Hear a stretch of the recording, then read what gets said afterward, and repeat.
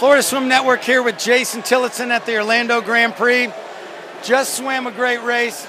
Let's talk about that, and then let's talk about your other races. All right. Yeah, I was 2:12 in CIM. It was about a second off my best time. I was actually on pace with my best time the first 100, and then I guess just got a little tired at the end. So what about your other races this weekend? You had a pretty busy program, right? Yeah, I swam 6 races, both IMs, both breaststrokes, the 200 back and the 200 fly. I did well. I wound up going a best, actually, in the 200 fly, which is good. Made finals in, I think 4 out of the 6, so it was a good in-season meet. And I love these Grand Prix meets. I think they're awesome. So, you know, even though it's a 3-day meet, 3 long days, you and I talked yesterday about nutrition. What happened yesterday?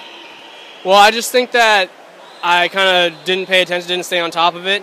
I mean, I ate a lot in between sessions, but sometimes it's not always enough. You got to refuel, get some fruit snacks, Every couple hours. Yeah.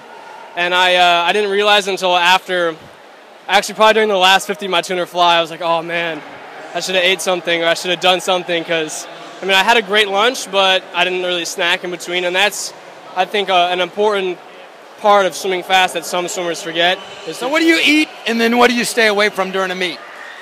I usually actually have a burger or a steak in between each session. I used to do Yeah, and bacon double cheeseburger. Yeah, right. Well, I'm not a big bacon guy, but yeah. I try and stay away from real greasy stuff, no fast food really. Just try and sit down and have a nice meal.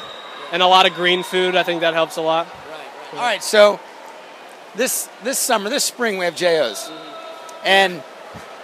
And you want to step in there because it's JOs 14 and unders. You're above that. Now you want to commentate a little bit. Yeah.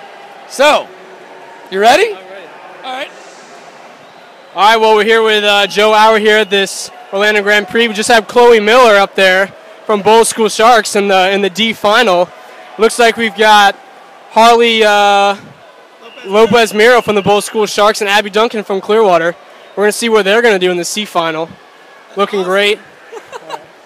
That's great. Yeah, no problem. So you guys can listen to him at JOs. Yep. Anyway, so Valentine's Day yesterday. Yeah. What do we got?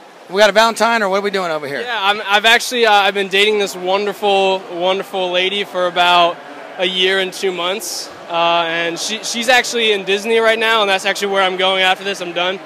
So, but I did a video blogs and tried to keep her updated with how I was doing here. So I sent her one of those on Valentine's Day. So. All right, what is your tip? This is the last thing, but what is the tip that you focus on in practice that keeps you on your game? Probably technique more than anything. Just trying to go as fast as I possibly can without losing my stroke. Because I feel like you can pound and pound as much as you want, but if you don't have good technique in the long run, you're not going to be, that good. So you got to maintain real good technique while going as fast as you can. Well said, well said. Well, thanks, Jason, and awesome. All right, thanks. Appreciate it.